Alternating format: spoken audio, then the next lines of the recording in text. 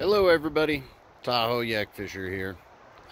I have got my buddy's Bonifide SS107 in the backyard, and he has a Bixby motor kit that goes in the center pod and needed a rudder installed, and Bonifide was sold out of their rudder, and I called up my buddy Ryan over at Sea-lect Designs because I know they have a pretty universal rudder, and I told Todd that I wanted to give it a try and see if we could install it on this kayak. So I'm going to show you guys what I came up with. Now, here is the rudder installed on the boat, and it was a pretty direct install. We did have to come up with some spacers right here, if you can see that, and that was to increase the steering range. We didn't want this part of the rudder to hit the kayak right here. So the hardware store had those nylon spacers. That was pretty easy to do. Had just enough room to hook that pin on the bottom, but it was a nice install.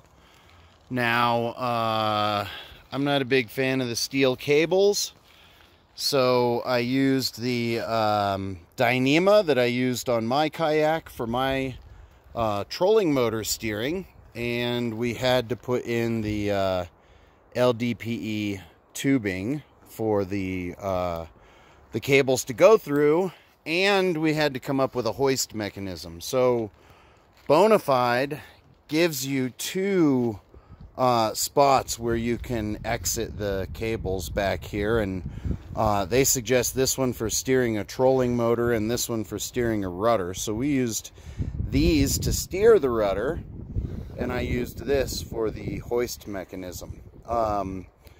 You know, pluses and minuses. That means the rudder has to be turned this way in order to hoist it out of the water, but when you turn it this way and hoist it, it stows it out of the way quite nicely.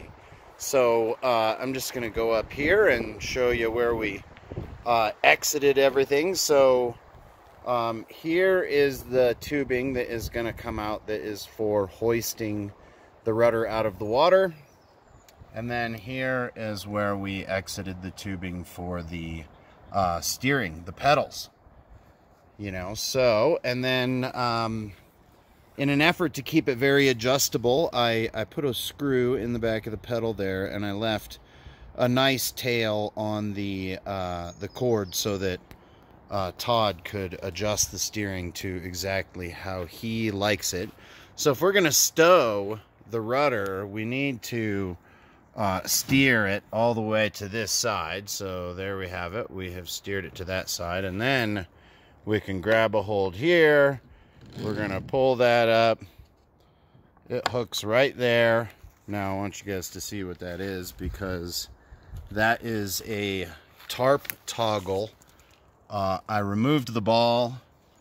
I shaved it down a bit to make it kind of a button, and then I put it in there with a stainless steel 1/4-20 screw and bolt nut. Sorry. And then so we go back here and take a look at how that hoists out of the water. We have a little loop of utility cord there, just so that there's less friction in the system and it can be pulled apart.